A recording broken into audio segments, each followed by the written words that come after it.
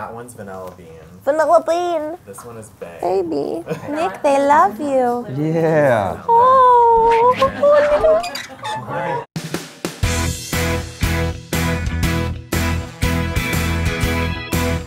I'm so distracted. I can't look at this little guy.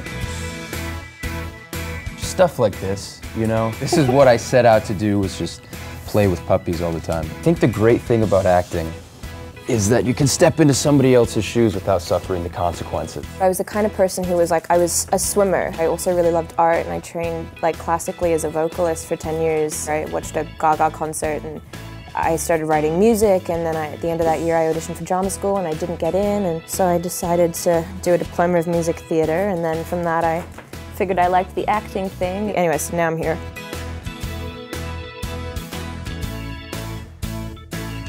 What's your drag name? Because it's hard, That's man. a good one. I'd get on board with that. Drag name, what breed of dog are you? I have a pretty temporary good. drag name, but anyway. What's your temporary drag? I don't know if I can swear on BuzzFeed, so. Oh. No? No. What is your... No. That's... What are you doing? No.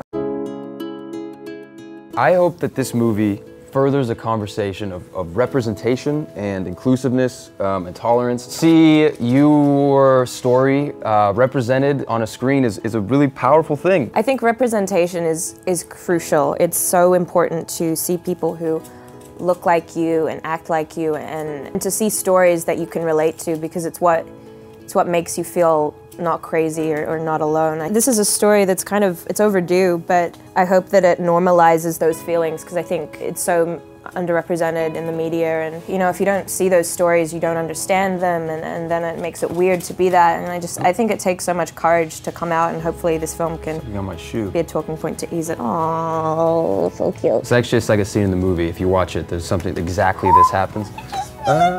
Except the dog is maybe not quite as cute as this one. I love you so much. Little Vanilla Bean, this guy might have to come with me. I feel like now more than ever is a time where you can find a community, whether it's online or you can find people with like-minded views. Don't be afraid to be vulnerable. I can't give personal advice because like everyone's story is different, and I've never had to go through coming out or anything like that. Knowing that like you're not alone, and your friends, if they're real friends, will accept you and love you. And oh wait, no, those guys are not friends. We're gonna have to separate you two.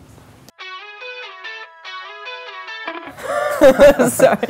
I never fit in. Like, I was an athlete, but I was also musical, and I was also a super nerd, but also like none of them ever felt right.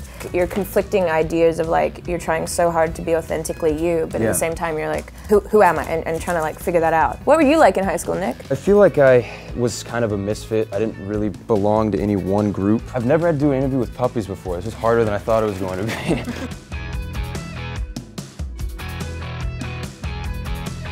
Don't try and fit in as hard. Don't be afraid to be vulnerable, and trust your instincts a little bit more. High school's a time when, you know, you're trying really hard to express yourself, but you don't always have the tools, emotional tools to do that. Just pet puppies. My advice would be keep doing what you're doing, because I feel like I wouldn't change anything.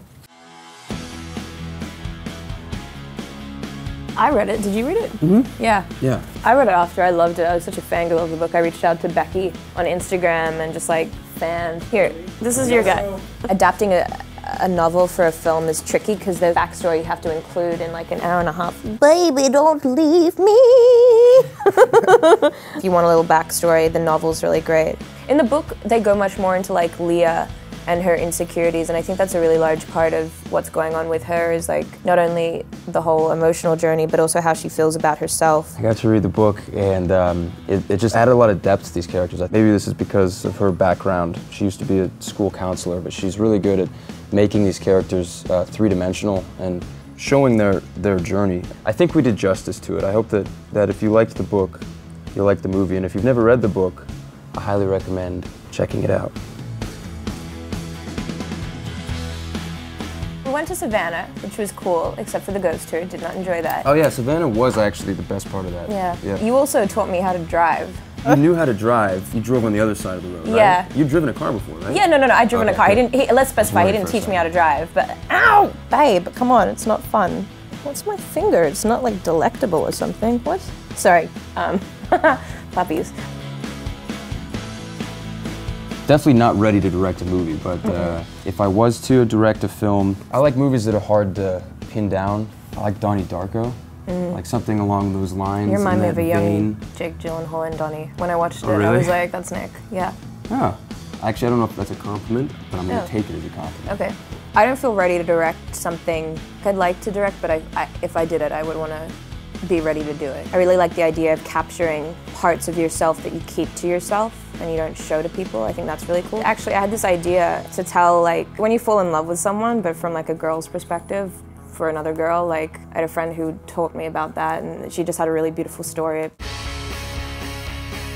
Oh God, I can't even think. I can barely like think about what I'm doing tomorrow. I can't think about 5 to 10 years. Yeah, I'd like to do more acting. I'm gonna say it quietly. Here, I'll tell you. I'd also like to do some music, because I think I came from a music background.